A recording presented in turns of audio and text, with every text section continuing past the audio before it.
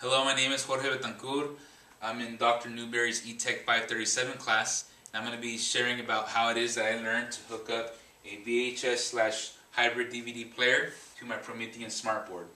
Other components that are important to this are the projector that I have up here and this junction box that allows my laptop and my Elmo to interact with the Smartboard setup over here. In my hand I also have RCA cables, and I learned that RCA cables stand for, got their name from their makers, which were the Radio Corporation of America. And each RCA cable does different things. I have a red and white RCA cable that is used to transmit the sounds to the right and left side speakers of whatever it is they're connected to. And then we have the yellow RCA cable, which is used for the composite video signal that's sent from the player to the board. I also have with me a RCA splitter cable that I'm going to be using to split up the audio signal from the player to the Promethean board, and I'll explain why it is I need to do that. So I'll just do that now. So I have this 1/8 inch audio cable, which is pretty universal, used for different things. You might see these in people's headphones, and have them headphones that they have connected to a media player, maybe such as an iPod or an MP3 player of some kind. So I'm going to connect that into this female end here of the RCA splitter cable. So what I'm going to do is I'm going to come down here to the junction box, and this is where I'm going to connect my my RCA video cable, and I'm going to put it here where it's it says video, and they're all color coded, and so they tell you, it kind of just makes it easy to put it where it goes. So I'm going to connect it in here.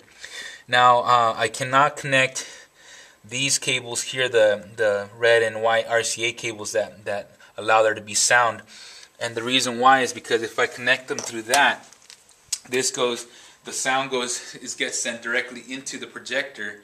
And so then if I'm trying to show my kids an educational video, they're going to be hearing the sound coming straight from this unit here, and so the sound will not be as powerful, and they might not be able to hear it as well as if it was coming out through the speakers on the Smartboard. So that is why I ended up getting a splitter cable to be able to project the sound from the Smartboard to them. So but first I'm just going to connect the video cable. So I already connected it down to the junction box.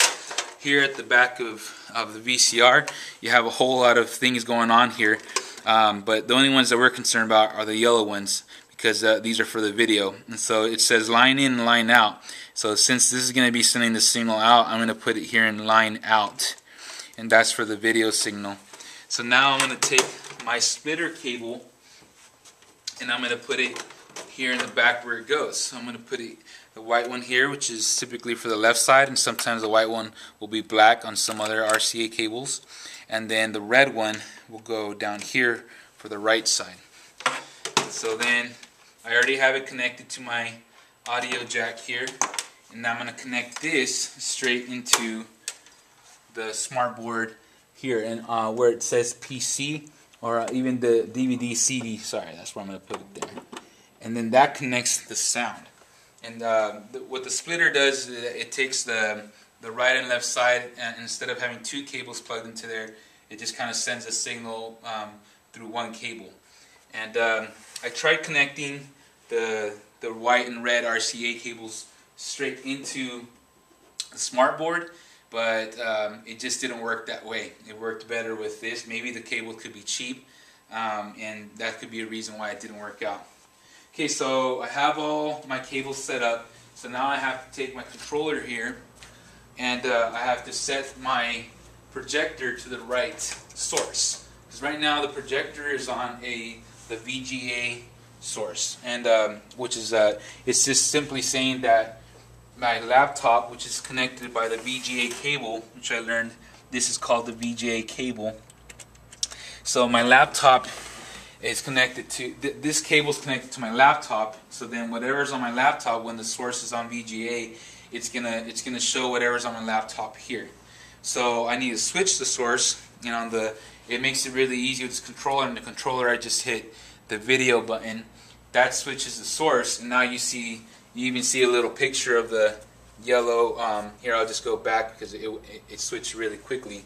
Here I go again. So there was a fast picture of the RCA video cable there, and I already have the. I'm gonna turn this on, the VCR DVD player on.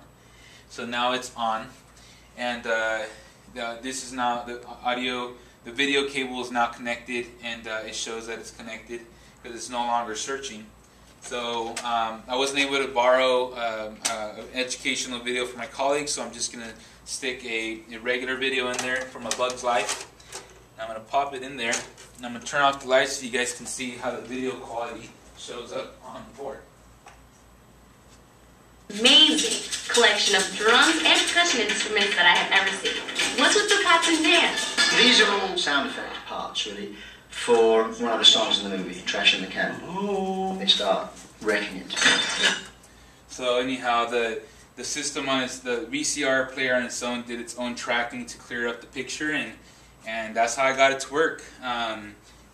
Definitely, it's going to be a very useful tool for my classroom. So I'm very happy that I learned how to set this up. So I'm happy I took the time to do that.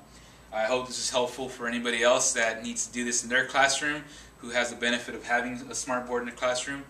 And have a great day.